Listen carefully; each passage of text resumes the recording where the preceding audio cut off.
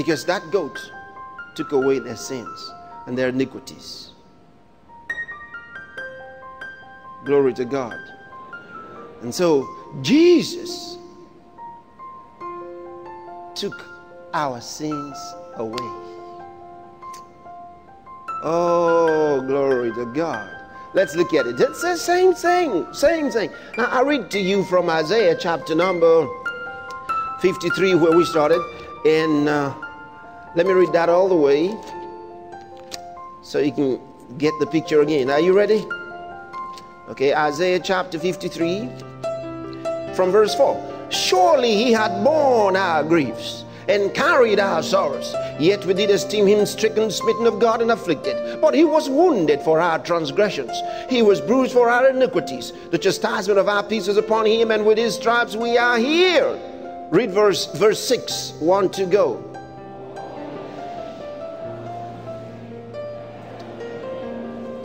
And the Lord had laid on him the iniquity of us all. Like Aaron laid on that goat the iniquity of the whole country. It says, all we like sheep have gone astray. We have turned everyone to his own way. Like the Israelites did. And the Lord did what? He laid on him the iniquity of us all. Hallelujah.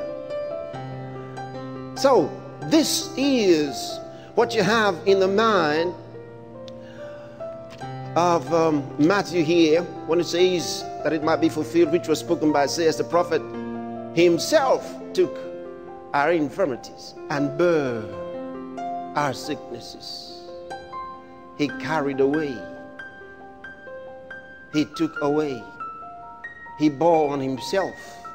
He removed to take away our sicknesses. I think that's powerful.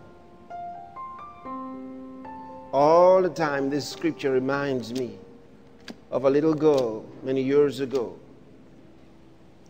Little girl years ago had problems with her lungs. She couldn't breathe anymore.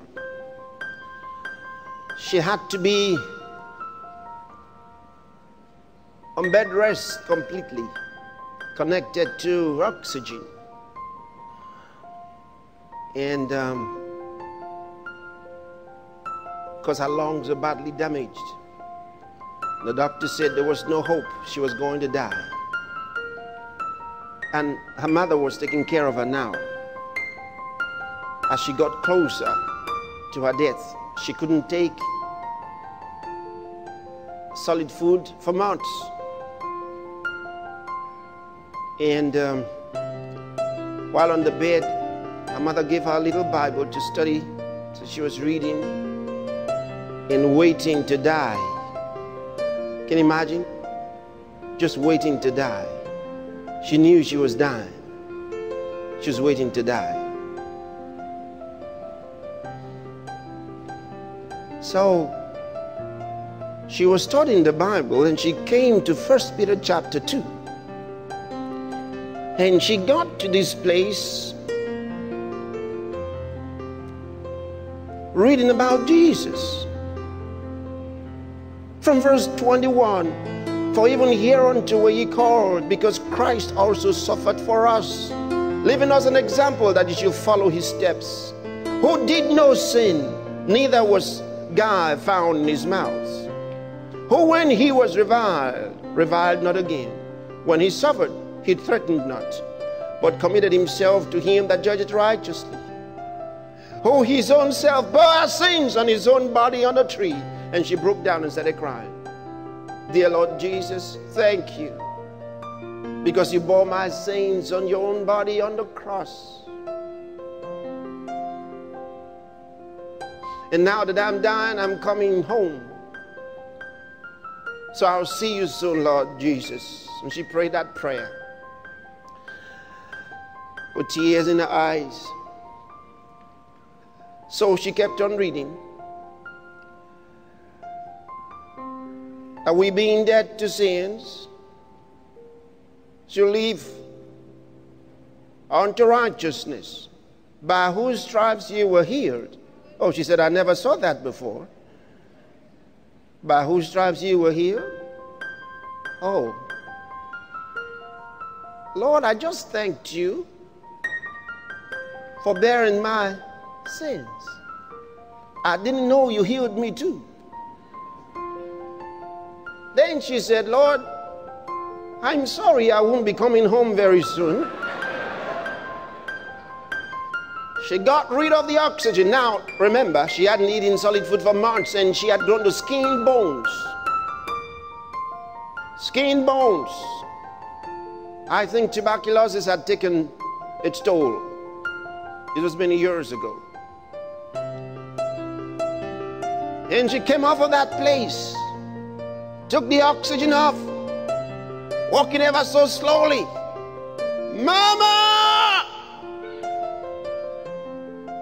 And her mother heard her scream, and then she ran downstairs. What is it, darling? What is it? Get my breakfast. What? When the mother saw her, she almost fainted. She started crying, and God had to get her and carried her back to bed. No, honey, you haven't eaten solid food for months. I'll call a doctor.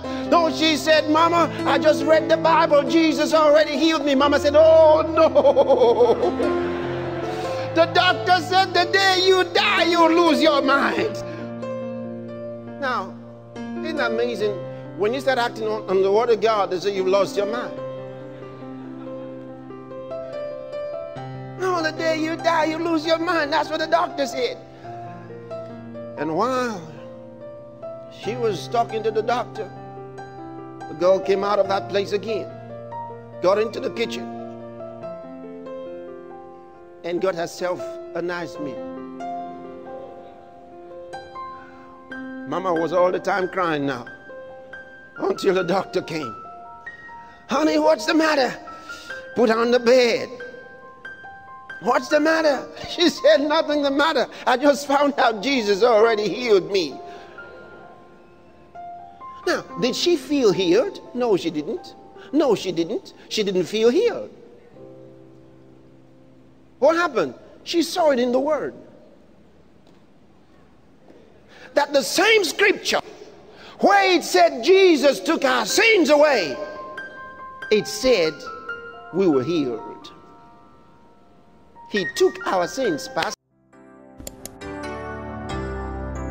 At the center of it all, it's you that I see.